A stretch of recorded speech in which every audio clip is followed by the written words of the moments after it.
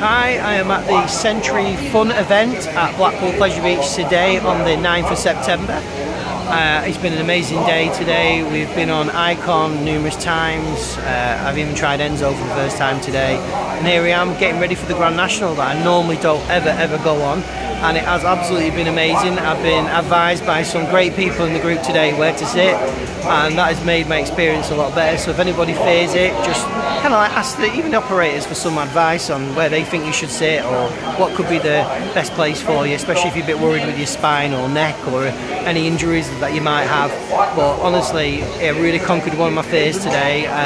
Scott there in the background there, he's just kitting up his camera with the operations director Andy Highgate in the background, and I've got to say to Blackpool Pleasure Beach, there is a few rides down today, but it has been a hell of an experience and an absolute pleasure to be in. I thank Scott and the Pleasure Beach for having me and being able to be here to be part of that. It was £15 a ticket, and we've had our money's well worth, and it's not even the start of the day really.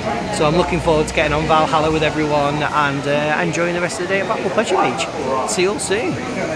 Yeah.